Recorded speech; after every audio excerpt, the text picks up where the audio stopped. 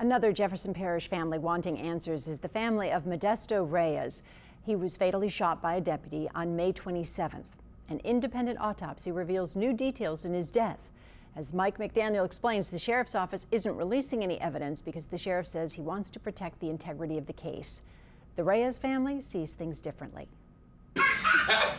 An independent autopsy at the request of the family of Modesto Reyes gives his siblings some insight to the circumstances surrounding their brother's death.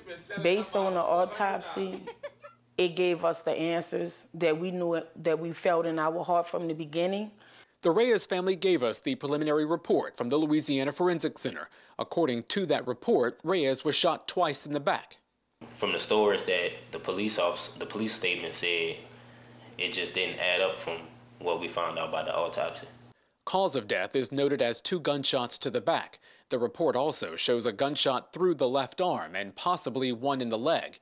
Reyes, who does have a criminal history, was shot May 27th after Sheriff Joe Lopinto says he tripped and fell while running from a traffic stop in Marrero.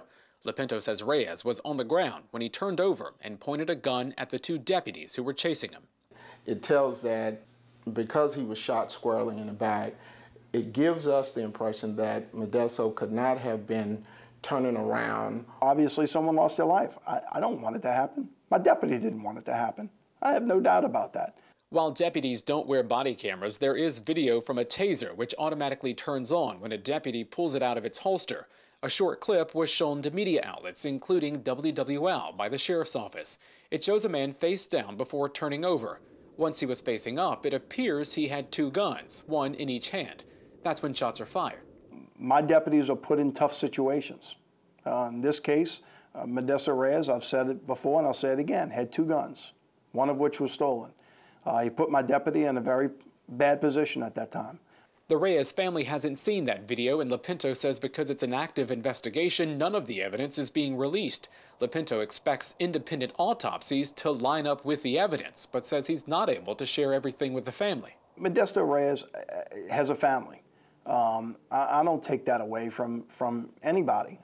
Their family members are missing a loved one right now. I understand that. I'm gonna catch you. Only having an independent autopsy report, the Reyes family feels they're being kept in the dark, only getting information from what's being reported in the news. We just want justice.